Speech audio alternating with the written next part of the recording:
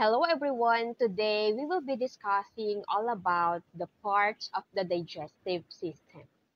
Are you ready? Let's start. First, we have the mouth. Initial digestion of food happens in this part. Of course, the moment you put something into your mouth, digestion begins. The second is the esophagus. It is a muscular tube that brings chewed food in the stomach through muscular contractions known as peristalsis. It is also known as food tube. After you put your food into your mouth, you chew it, and then it will go down into your esophagus until it came into your stomach. And always remember that esophagus is also known as food tube. Next, stomach. It is a J-shaped muscular bag that stores the food and breaks it down into tiny pieces. Mixes food with gastric juices that contain enzymes to break down proteins and lipids.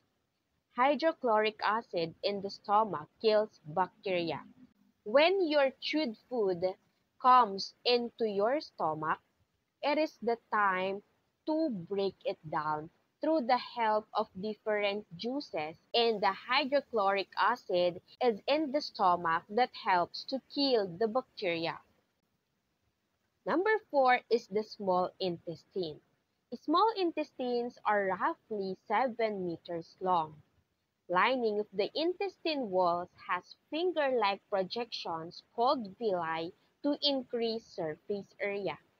The villi are covered in microvilli which further increases surface area for absorption.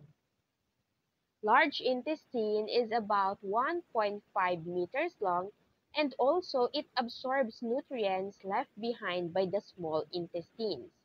The end of the large intestine is the rectum, which it is a short-term storage which holds feces before it is expelled. 6. Rectum and anus. The rectum temporarily holds the fecal material, and the end part of the rectum is the anus. The anus is considered as the exit point of the feces. I hope that you learned something about digestive system. If you are new here, please don't forget to subscribe. Until next time, goodbye.